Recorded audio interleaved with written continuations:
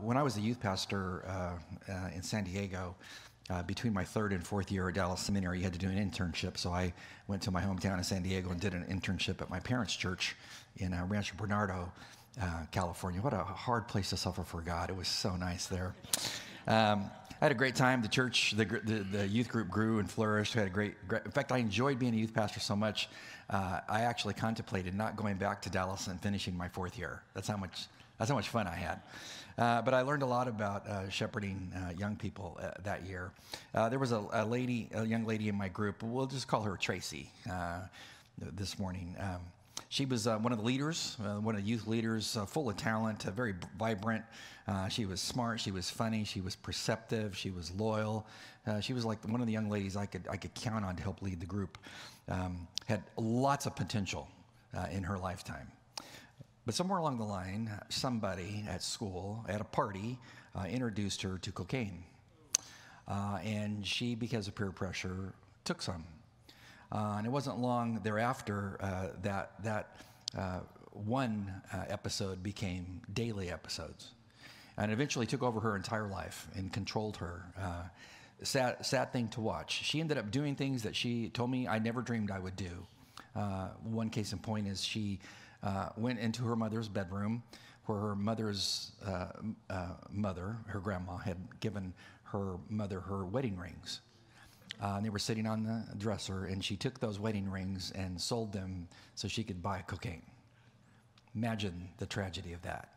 So consumed by that. I remember the last time I saw her, I was going back to Dallas Seminary to finish my fourth year, and I got a phone call from a detox center in La Jolla, over on the coast, and it was her.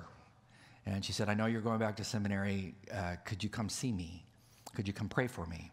And I said, absolutely. So I got in the car, and I drove over to La Jolla, and I went to the detox center where she was.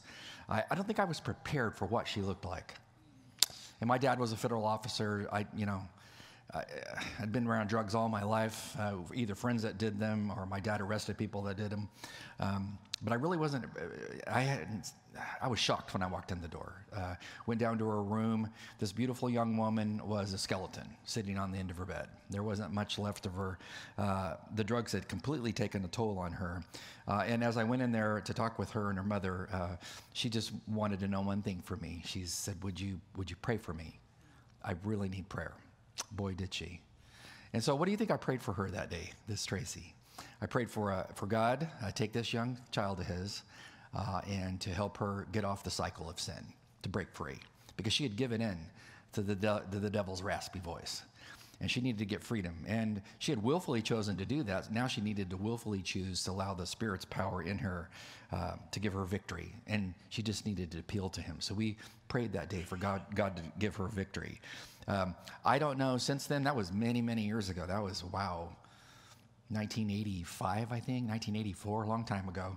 I don't know what's happened to her since. I trust her to God's care. But in those kinds of situations, you're called to do what you're called to do, correct?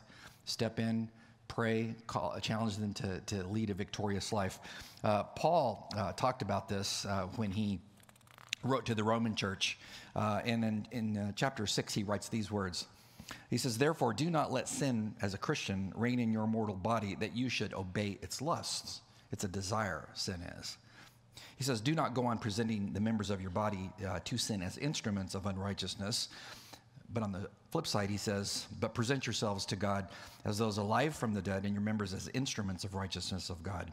Whenever you take a negative, like the word no in the Greek text, and you wed it to a present tense imperative, it forbids an action that is in progress. Don't even begin to think about doing this. Don't even go down this road. And that's what I was telling that young lady, Tracy. You need to stop letting sin have domination over your life. Because as a Christian, you have the ability with the Spirit's power to reject the sinful activity and embrace godly activity. You need to do that today. And maybe that's you. Maybe you're Tracy. Maybe it's not cocaine for you. Maybe it's some other kind of drug, as it were, something that you just crave and you just have to have, and that sin just controls you. You need to realize that you don't have to present yourself, as Paul says, as a member of unrighteousness, because God's freed you. He empowers you to live hopefully. And if you read Romans chapter 7, it's a great chapter where Paul struggles with this sin. Basically, read it. The things I wish I would like to do, I don't do them. I do the things that I don't want to do, etc. It's just that struggle between the flesh and your spirit wanting to do great things for God. So if you've got onto the cycle of sin and you don't, like Tracy did, and you kind of feel hopeless, full of despair, God is always there to give you hope, and that's Psalm 106. You read these 48 verses, and one main motif will emerge from them all. And the main motif specifically from this text is it's the Holy Spirit is crying out to you, and he's telling you one thing. It's time to stop the crazy cycle of sin, of carnal sin, as a Christian, speaking specifically. Now, if you're not a Christian, you are under the domination of sin, according to Romans 5:12-21. Sin is your master. And you do what sin calls you to do, and you might not even think it's all that bad, but it owns you. But once you trust Christ as Savior, you're free from that domination of sin, and now have the ability for the first time in your life to appeal to God's Spirit to help you walk in a righteous way. But if you're caught in that cycle, Psalm 106 is the song for you as a Christian. It's written primarily to Christians. I want to say a couple foundational things before we look at these 48 verses. Number one, because there are 48 verses, there's no way in the world we could cover them in the next 30 minutes, correct? Because I typically go really slow, analyze every word, every clause, etc. So we're not going to do that. So we're going to spend 2 Sundays looking at these 48 verses, which also says I'm not going to be able to look at every single thing here just because of the preponderance of data here. So we're going to cover the basic main things, all right? Number 2, if you're not a Christian, as I said, you are under the domination of sin. So today would be the day that you would say for the first time in your life, I need Christ because I can't break free from this sin on my own. Tracy had the ability to break free because she knew Christ, and she needed the Spirit's power to help her break free. So today's the day I would challenge you to come to know Christ. But with these things in mind, I want to tell you in these 48 verses, there's 3 structural markers. And in these 3 structural markers, you find the 3 motifs of how to stop the crazy cycle of sin. And we're going to look at 2 of them today. The first concept is developed in verses 1-5. And this is where the author says, realize, if you're on the crazy cycle of sin, that there's a right path. There's a right path that you can be on. We want to look at what he says about the right path that you can be on. Verse 1. He says that he must have been a very positive person because he starts out with praise the Lord. So for him, the glass is half full. He's a positive person. So he's going to get into the sin in just a minute. In fact, that's going to consume the major part of the passage. But he's going to say, before we look at the sinful cycle, he says, I want to first tell you that you realize that in life there's always the right path that you can take as a Christian. So he says, praise the Lord. Oh, give thanks to the Lord. Why? Well, for he's good. For his loving kindness is everlasting. Who can speak of the mighty deeds of the Lord, or who can show forth his praise? So this is the first of what we would call hallelujah psalms. Hallelujah, combination of a couple of Hebrew words that they staple together, much like they do if you've had German, where German builds these really long words where they just staple a bunch of words together. And when you're sitting in a German class, you have to ask the professor, how do I even begin to say that word? Hebrew does this. And so hallelujah, halal means to praise God, and the Yah part is God. So you're praising God, you're lifting him up, and it means to lift up higher than yourself. So the praise psalms, and we won't cover all of them, would be this psalm, Psalms 111 through 113, Psalm 117, Psalm 135, and then 146 to 150. In fact, the Psalter ends on a praise psalm. Isn't that great? As all these psalms ends on this crescendo. And so this is a praise psalm, but it's a get real praise psalm because he's going to talk about praising God for he's the one who's with you even when you sin. So did God abandon Tracy when she willfully chose the road of cocaine? No, he didn't. No, because in Romans 8, Paul's going to talk about nothing can separate you from the love of Christ. Not height, not depth, not principalities, not powers, not things to come, etc. So he's going to tell you nothing can separate you from the love of Christ, but you can tarnish the love, but he will not leave you. So what he does here in the Psalter, he's talking like Paul does in Romans 8. And he says God is good, and he says he's good because his loving kindness is everlasting. It's not temporary. And he uses the word hesed here. Hesed speaks of that kind of love which is unshakable, unbreakable. I mean, you can't get away from it. It has a hold of you. And I would say that if anybody has a grip, it's God, correct? And even the Lord Jesus said, nobody can take you out of my hand, right? This is why I believe in eternal security, because once you're saved, who's got you? He does. It doesn't mean you're always going to live like a child of God, like Tracy, but he still has you. And that's what loving kindness, chesed, means. In verse 3, he's going to zero in on why you should praise God as a Christian on the path of life, on the right path of life. He says, how blessed are those who keep justice, who practice righteousness, and do it just some of the times. That's kind of like how DC rolls, isn't it? They just do justice and righteousness every once in a while. No, he says, if you want to live a blessed life, here's how you do it. You got to do two things. What do you got to do? Keep justice and practice righteousness and do it as a lifestyle. And then he has this request of God. Remember me, O Lord, in thy favor toward thy people. And he says, visit me with, I want one thing. He's already a Christian, but now he says, Lord, you're the God of Hesed. You're the God that's loyal in your love toward me. And I've veered off the course, and I need you to bring me some Yeshua. I need some salvation. I need you to deliver me. So this is the great name of Jesus in the New Testament. I need salvation. So he's telling you, I praise God, but I've got some issues in my life, some cycles of sin. God, I need some help. And by the way, this psalm was written during the period of the Babylonian captivity. That's super important to understand because context is everything, correct? And so when you think about Psalm 106 and the Babylonian captivity, if anybody should have learned what you should not do as a follower of God, it should have been those people, right? They should have been able to look back at their forefathers and said, we are not going to repeat the sins of our grandpa, our great-grandpa. I mean, they blew it. We are not going to, but they did, didn't they? And they wound up in Babylonian captivity. So that's the context, all right? But he says if you want to live a really blessed life, you just need to do two things. You need to keep justice and practice righteousness. That's the right path of life. What's the devil tell you? What's the devil tell a Tracy type? Well, he comes to you with that little raspy voice, and he tells you, don't go that way. Don't follow God. I mean, how prudish. Don't live that way. Follow my way. Because he will tell you, as he comes and talks to you, that his way is the sweeter way, but his way is usually the bitter way, correct? Stolen bread is sweet for a moment, and then guilt sets in. One time when I was a child, I was probably 7, 8 years old, my mom gave clear instructions in the kitchen as she was leaving. You guys don't have any snacks. Don't look for snacks. I'm going out for a little bit to the store, and, stay out of the kitchen. What did I hear? She told me to go in the kitchen. And she could I think my mother's in this service. She will attest to this. This is exactly what happened. So she left, and so I just moseyed on into the kitchen looking for one thing, snacks. And I was moseying on around. I couldn't find anything. I was totally desperate. I was like an addict looking for the snacks. And I climbed up on the counter and began to go through the cabinets that were, too high for me to reach because I was just a little kid. And I got up there with the chair and began to open cabinets, and I found a box of chocolates. And I thought, it is my lucky day. God is good. Now, remember, at this time, I wasn't a Christian, of course, but I had my issues.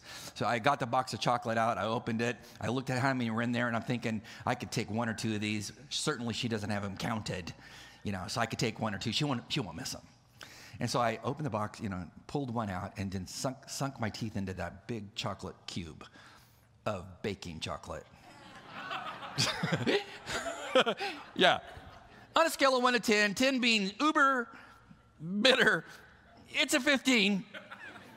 And I know it's like there weren't cameras in kitchens back then, remember? They just barely had electricity back in the 60s, And I'm thinking, if my mother was watching me then, she's probably laughing all the way to the bank. Like, I told you not to go, So, think about that. It's like, that's like the devil, right? He's telling you, oh, this is going to be sweet. This one little thing of cocaine is going to be sweet. Oh, no, it's not. No, it's not. It's going to be bitter, and it's going to destroy you. I never went searching through my mother's kitchen again because of that episode. It has great spiritual import on my life today. So with verse 3, he tells us, if you want to live on the right path and live a blessed life, it's really simple. Like if you're feeling depressed and discouraged today, it's real simple what you need to do on the right path. 2 things you must do as a lifestyle. We already mentioned them. What are they? Live a just life and live a righteous life. Richer life. So what exactly does that mean? Well, that means that I live a life according to how God says I should live it. So I should be reading the Word and asking, is my life matching up to the principles contained therein? And so, a just life. Well, a just person follows the law. They don't bend the law, correct? A just person treats all people the same, regardless of their race, how much they're worth, what their educational value is accepted. That's a just person. A just person stands for truth, right? Not for those things masquerading as truth. So there's lots of things to justice, but a just person lives in a way that's measured against God's justice. And then he says, also live a lifestyle on the right path by pursuing righteous persons, or righteous principles. So when you think about righteousness, righteousness is the kind of person who steers clear of sin. Like when they offer you the drug, as they did me when I was growing up, many times, I told them, I'm not going down that road. No way. You see what that is, and you righteously don't pursue that. So a righteous person sees the sinful things and then goes against them. A righteous person isn't bothered by people who are bothered by sin. You got to think about this, because our culture is ever more getting to where they're bothered by people who are bothered by sin. Used to, we found sin abhorrent. Now it's like that you're bothered by people who stand for moral things.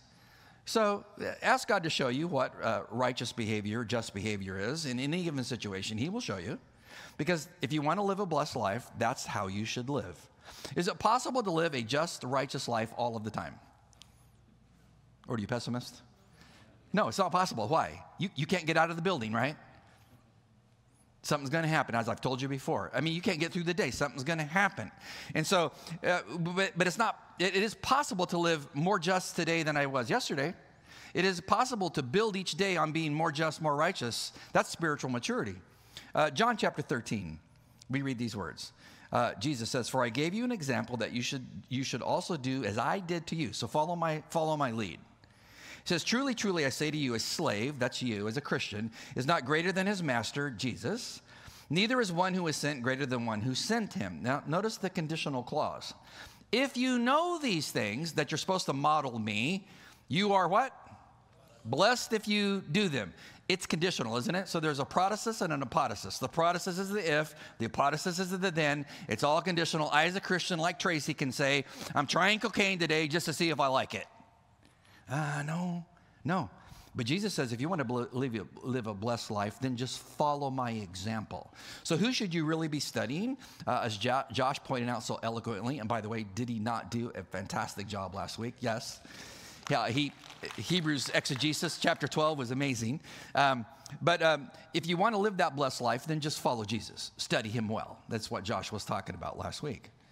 James chapter 1, I love this passage, "But prove yourselves doers of the word, not merely hearers who delude themselves. For if anyone is a hearer of the word and not a doer, he's like a man who looks in his natural face in a mirror. For once he's looked at himself and gone away, he immediately has forgotten what kind of person he was. But one who looks intently into the perfect law, the law of liberty," God's word, "and then abides by it, not having become a forgetful hearer, but an effectual doer, this man is blessed in what he does." You spend some time in front of the mirror this morning? Did you? Men, checking things out? Goatees trimmed, tight, everything's good. You see, I came to church this morning. We're remodeling our kitchen and stuff, so I've been doing baseboards. And somebody came up to me today and said, "What's all over your glasses?" Like, what do you mean? I mean, I shaved and everything this morning, and I look at my glasses, I pull them off out here in the foyer. Thank God for Christians who confront you. And I got white paint like all over, and I've got drywall and everything. It's like embarrassing. I forgot that I wasn't even looking. If you're a doer of the word, this is a blessed person. The person who walks out of here on Sunday morning is like, I don't have an idea what Marty was talking about. I'm not doing any of that anyway. You're not blessed. But you are blessed when you say, man, I got to do something about that. I got to get on the right path. Right path is a blessed life. It's one thing to hear the word, quite another to do it, right? There's a lot of Christians who think spirituality is how much they know. No, it's not. It's not how much you know. It's how much do you obey what you know. So if you're tempted to be on a cycle of sin, and you've got on that cycle of sin like Tracy did, realize there's a right path, and you can choose the right path. When I was in high school, I was in San Diego, where we would go, because I lived near San Diego, and we would drive and rent a house on the beach in the summers with my parents occasionally, and we would take different friends, and so I did a lot of boogie boarding out in the ocean. Pacific's very cold, isn't it? It's painful, but you get out there, kind of get numb to. In fact, you're moving there in what? Couple weeks, right? We'll pray for you. It's cold. But I was boogie boarding with my pastor's son, Tim, and we went out hitting some 6 to 8 foot waves, having a great old time. And we would kind of pace ourselves where we were on the beach by where the lifeguard towers were. And we got in a riptide. You ever been in a riptide? Yeah, I thought we were going to wind up in Japan. We got sucked out into the ocean, I mean, beyond the waves to where the boats are going by us. And we're bobbing out there. We're like, man, we as strong as we were, we can't swim back in. So what do you do when you're kind of in a riptide? You swim parallel. And so we swam parallel, I mean, for a long ways, and then we were able to get out of it, and then we were able to get back to the beach, and I'm here today because 2 high school kids with a brain. But what did? We willfully had to say, I'm not staying in this bad riptide anymore. It leads to death. I'm getting out of it. We swam away from it. And that's what I would tell you. If you're a Christian and you're not on the right path, you can get on the right path. Willfully choose to obey the word. Number 2, realize that there is a wrong path.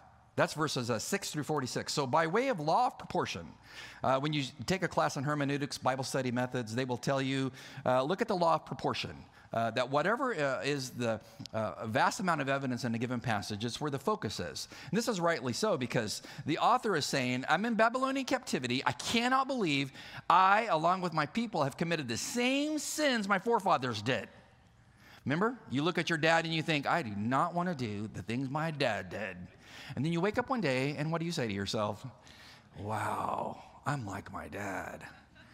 So he's looking back and he's saying, God, I need salvation. So in verse 4, he says, visit me with salvation. Because he realizes, I need help. He's on the wrong path. He says in verse 6, notice it's plural, we have sinned like our fathers. We have committed iniquity. We have behaved wickedly. So he just used 3 different words in Hebrew for sin. Because sin has different commodities about it. He says, yeah, we sinned. Just like our parents and our grandparents did. So he's dismayed, he's dumbfounded. He cannot believe I've got into this crazy cycle of sin when it's written in biblical notation, don't do this. I mean, I heard the stories from my dad, my grandpa, of things they did as young men. And if you're a young person sitting here today and your parents sit you down and have that conversation, like when I was your age. Remember that? When I was your age, and I faced something like that. They're giving you wisdom. Listen to that. And so he says, I cannot believe I did not listen. I'm going to show you a picture of a whirlpool. And I have a question for you. Who in their right mind would take their kayak and think to themselves, with a friend with them, or maybe your wife's with you, hey, baby, we could totally do this. We're going to get as close to that whirlpool for a good view as possible. Who would do that?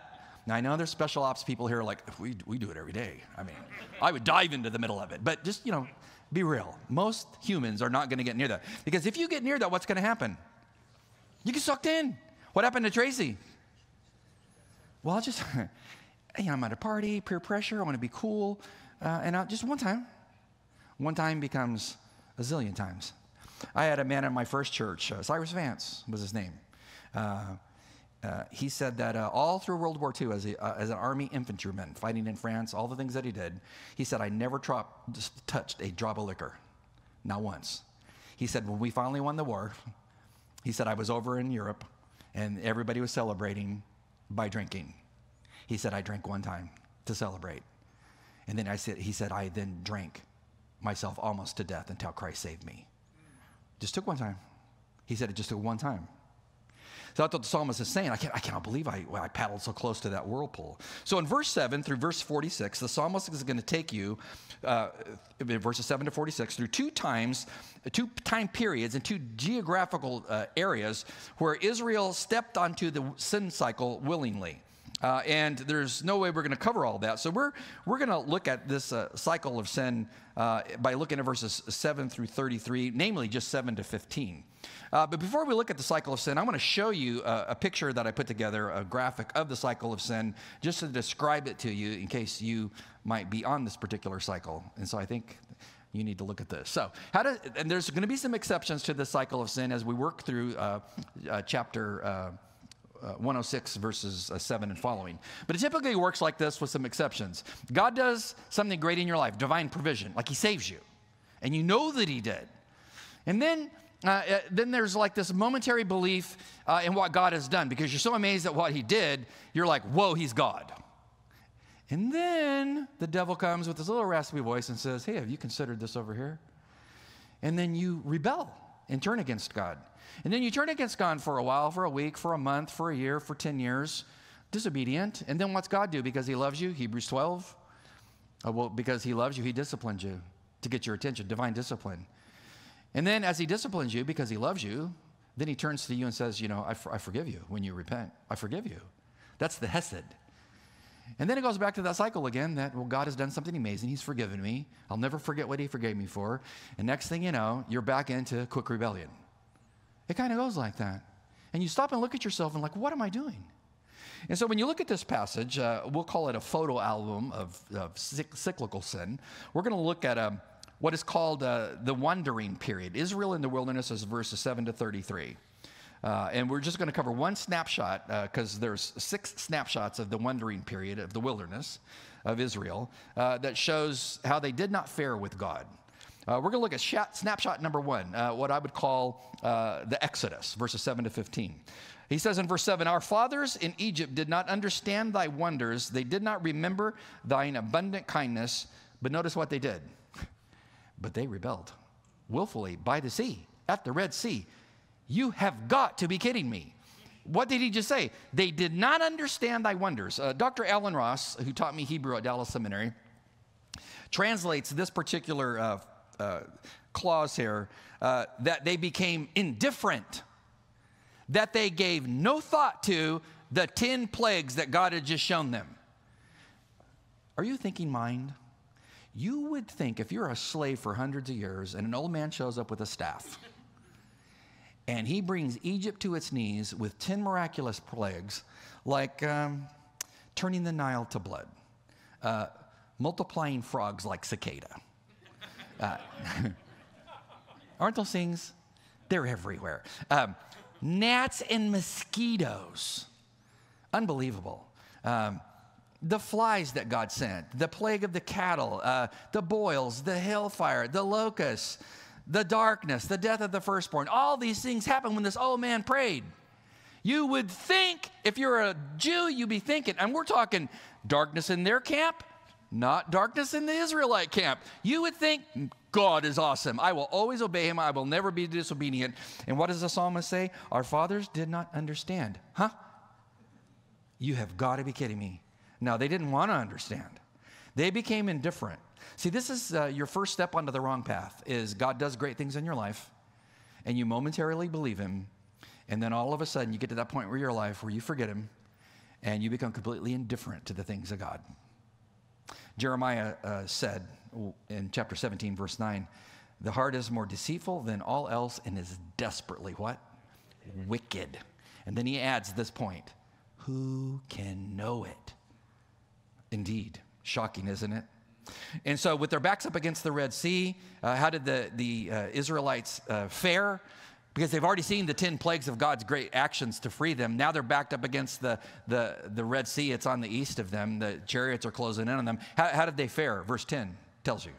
And as Pharaoh, Exodus 14, drew near, the sons of Israel looked, and behold, the Egyptians were marching after them, and they became emboldened in their faith. They folded like a lawn chair. They became very frightened. So the sons of Israel cried out to the Lord. Then they said to Moses, notice what they say. Is it because there were no graves in Egypt that you've taken away for us out here to die in the wilderness? Why have you dealt with us this way, bringing us out of Egypt? Is this not the word that we spoke to you when? In Egypt? You're in your 80s and you want to take us out into the wilderness? Is there any water out there? No. Is there any cloud cover? No. Is there anything to eat? Well, not really. And you're going to take 2 million of us out into the wilderness? What are you thinking? That's what they're saying. Is this not the word that we said in Egypt? Leave us alone that we may serve the Egyptians, for it would be better for us to serve the Egyptians than to die in the wilderness. How great is their faith? They just saw 10 plagues, and they have become indifferent to God Almighty. God might have shown you 10 amazing things in your life, and you're back to the cycle of sin. Why? Because, well, you've grown indifferent to the things of God. That's where they were. They wanted to go back to their slavery. The scripture is clear. 2 Peter 2, verse 22. It has happened to them according to the true proverb. A dog returns to its own what? Vomit. I mean, I have a dog. It's gross, isn't it? Yeah, that's what they do. That's what Tracy did, isn't it? Free, and she decides at one party to go back to that which she should not go back. Maybe you've done that. How did God respond? Notice the cycle of sin. Verse 8, Psalm 106. Nevertheless, he saved them. Why did he save them? For the sake of his name. Because they're dragging his name through the mud. You know, Jesus might come in and just save you just because your sin's dragging his name through the mud. He saved them for his great name, that he might make his power known. He rebuked the Red Sea, he dried it up, he led them through the deeps, through the wilderness. He saved them from the hand of the one who hated them. He redeemed them from the hand of the enemy. Boy, did he. And the waters covered their adversaries, not one of them was left. You would think that when you got to the other side of the Red Sea, and old man Moses went out with his staff and commanded the waters to be closed with all the chariots in the seabed, you would think, you would say to your children with you and everybody in your family, we will never question God again. But they did. The average depth of the Red Sea is 1,608 feet. Imagine when it was parted. As you walked through there with the seabed instantly dried up, and you walked through there, all 2 million of you, with 1,600 feet of walls of water next to you with fish swimming in there, water churning, and the hand of God holding it back, you would think, I will never question God again. Well, they did. It says in verse 12, they believed his words, and they sang his praise. What is sad about that? What's sad about that is they didn't believe his words first. See, it took a work for them to believe. This tells you they had shallow faith. See, what's better is for you, when God says something, you believe the word first and don't have to wait for God to do something. Verse 13, it tells you how they fared after that. It says, they quickly forgot his works. They did not wait for his counsel. Shocking. But they craved intensely in the wilderness, and they tempted God in the desert. What did he do? Notice the cycle of sin. Oh, he gave them their request, all right. He sent to them a wasting disease among them. This is a cycle of sin.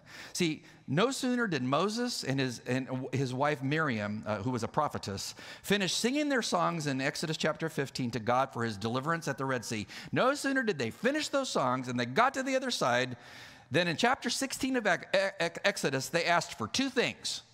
In fact, it says in the Hebrew text, it says they quickly forgot his works, they didn't wait for his counsel, but they craved intensely. The Hebrew text means they craved a craving. Consumed.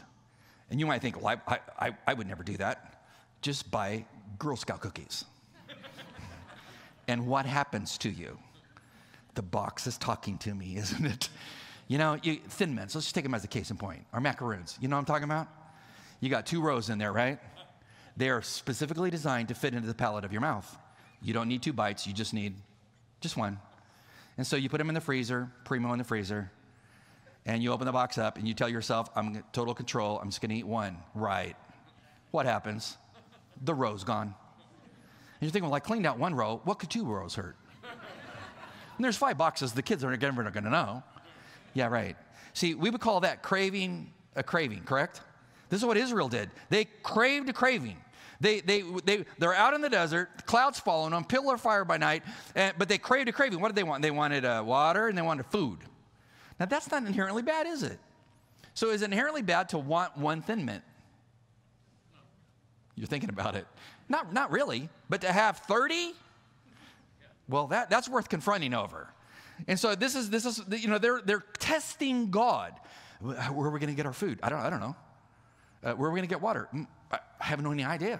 You see any water? I don't see any water. I've been out in the Sinai. You don't see water. What do you see? Sand to infinity, and an occasional acacia tree here and there. And so when you go to Israel and go to the Sinai, you can understand like how they kind of imploded. But they had seen God's hand, and they still imploded. They craved a craving. I was talking to a Christian mother in another state a couple of weeks ago who's having an affair on her husband. And I confronted her. That's what we do, right? Because I love her, and she needs to move away from her sin. And so I had a little chat with her, and I asked her, the man you're having an affair with, how many times has he been married? 3. How many times have you been married? 2. And you think this is God's gift for you? This is not God's gift for you.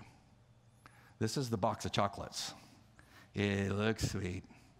It's going to be very bitter. The best thing you can do is go back to your husband and embrace him and love him and work through your problems. That's what you need to do. I've not heard back from her. I wonder why. Because when you crave a craving, it consumes you.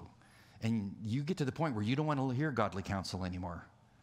You hear godless counsel. In fact, you'll put people all around you who will give you input that validates your sin. But he says, this was Israel. They were consumed with a craving in the desert. And so God gave them over to their request. So what did he do? Well, he gave them manna for 40 years. And I've told you before, I'll tell you again in case you don't know, manna in Hebrew means, what's that?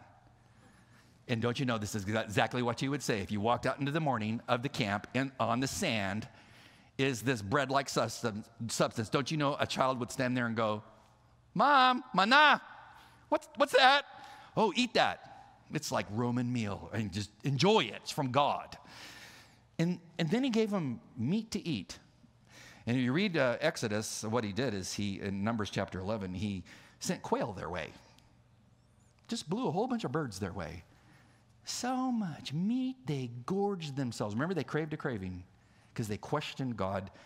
And it says, while the meat was still in their mouths, God struck them with a plague. Remember, the cycle of sin, he loves them, he disciplines them. I don't know where you're at today, if you're craving a craving, because that one snort of cocaine became a lifestyle. Is that one sin becomes a lifestyle. That one affair can become 5 affairs. That one thing becomes many things, a craving. It's the wrong path. How do you get on the right path? Well, as a Christian, it's called confession. One of the first verses I had to learn as a new Christian in 1967 was 1 John 1:9. If you confess your sins, he's what? Faithful and just to forgive you of all, what? All your sins. Cleanse you from all your unrighteousness. And once you're cleansed, then you're back on the right path. If you're a Christian today, today's the day to say, God, wow, I got to do something today. And if you're not a Christian today, well, then today's the day to say, God, boy, I've always been on the wrong path. Forgive me of my sin today. Be my Savior. And he shall save you because he's full of loving kindness. Let me pray for you. God, thank you for the word today. Teach us to follow hard after you. Those who don't know you, pray this would be the day that be their spiritual birthday when they come to know you. We praise you for loving us even when we walk away. And thank you for being the good shepherd who woos us back. In Christ's name, amen. God bless you. Have a great day.